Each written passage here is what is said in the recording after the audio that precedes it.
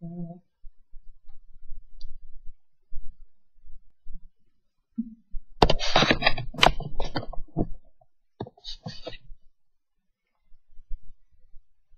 you all for coming this morning. I know we all had a long night last night, but I would like to take a few minutes to talk to you about a subject that affects all of us. Most of us know someone with hypertension. Some of us may have hypertension. What is the difference between high blood pressure and hypertension? I'd like to tell you a story about a friend of mine named Adam. 5 years ago, Adam was a 38-year-old working in apartment management business in Seattle. Adam never went to the doctor, ate a vegetarian diet, and jogged 3 to 4 miles 3 to 4 times a week. He started seeing spots while at work and made an appointment to see an ophthalmologist. The ophthalmologist, on examining Adam, was so concerned that he sent him immediately to the emergency room because of what he saw in Adam's eyes. Upon arrival to the emergency room, Adam's blood pressure was 260 over 150 millimeters of mercury. Adam was admitted to the ICU for 4 days while they tried different medications to control his blood pressure. After discharge, Adam remains on 2 very potent blood pressure medicines to this day, which cause him many physical problems, but do adequately control his blood pressure. I've been a nurse for 18 years and treated many cases just like Adam's, some moderate hypertension to very severe and life-threatening hypertension. Many of these cases are associated with cardiac factors such as stroke or myocardial infarction or heart attack. We all should find out what our baseline blood pressure is, and if hypertensive, seek treatment immediately or risk injury or death. What I'm going to talk about today is what hypertension is, current treatment, and the ways to prevent it. Let's get started by discussing what hypertension is. Casey, Benson, and O'Neill, in their book, The Harvard Medical School Guide to Lowering Your Blood Pressure, discuss blood pressure as a formula. Let me get over here. The formula is cardiac output times systemic vascular resistance equals blood pressure. That can be easier explained by cardiac output being heart rate times stroke volume times resistance that the heart has to push against to get the blood pressure. Or an easier way to think of it is the heart beats per minute times the amount of blood pumped by the heart each beat times the diameter of the blood vessels to equal the blood pressure formula. Normal blood pressure is less than 120 over 80 millimeters of mercury. Pre-hypertension would actually be classified as 120 over 80 to 139 over 89 millimeters of mercury. Primary hypertension is 140 over 90 to 159 over 99, and secondary hypertension is over 160 and 100 over 100 millimeters of mercury. Primary hypertension occurs in 90 to 95% of the cases in the United States. Most of those have an unknown cause.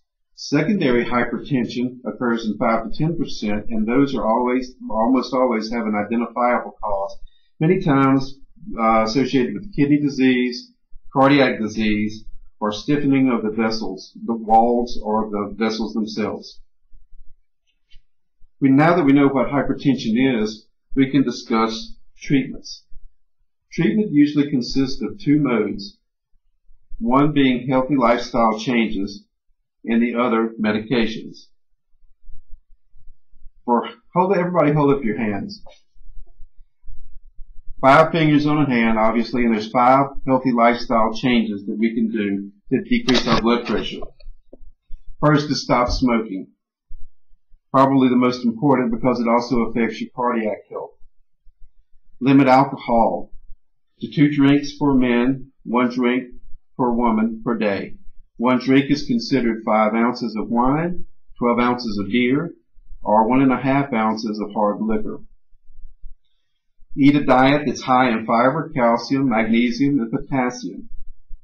drink adequate fluids, decrease your salt intake to 1,500 milligrams or less a day, and decrease your red meat consumption. That diet alone, those diet recommendations alone can decrease your blood pressure systolically 8 to 14 millimeters of mercury. Weight reduction. For those that are obese or overweight, for every 10 kilograms of body weight lost, 5 to 20 millimeters of mercury of the systolic blood pressure can be lost as well. Physical exercise.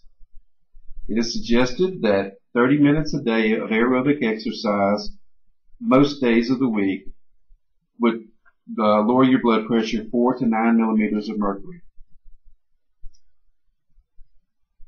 Medication is used if after a trial of healthy lifestyle changes is not effective, or if initial presentation of blood pressure is secondary in nature or having a cause. Usually you would start one medication for primary hypertension or 2 medications for secondary hypertension. Add medication until you get the desired effect. Many medications used to treat hypertension affect the body differently.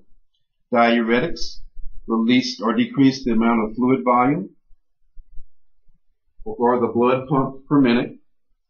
ACE inhibitors stop angiotensin II production, which affects the size of the blood vessels and also releases hormones that increase the blood pressure on their own. Beta and calcium channel blockers decrease the amount of beats per minute from the heart. And peripheral vasodilators, just like their name says, changes the diameter of the blood vessels, opening them up, giving them less resistance for the heart to push against. An anonymous source said an ounce of prevention is worth a pound of cure. With hypertension, this can be quite literal. The PubMed Bulletin, issued by the National Library of Medicine, sponsored by the National Institute of Health, suggests that everyone over 18 get their blood pressure checked routinely, incorporate healthy lifestyle changes, as previously discussed, and follow your healthcare provider's advice for treatment or modification to control the causes of blood pressure, hypertension. Another important way of preventing hypertension is relaxation. It is suggested that each one of us find an activity, such as enrolling in a yoga class or a meditation class, take up a peaceful recreation like painting, listening to music, reading your favorite book, and enjoy those activities for 30 minutes at least a day. Are there any questions on hypertension or the treatment or prevention? No. I don't have any questions. I do. Isn't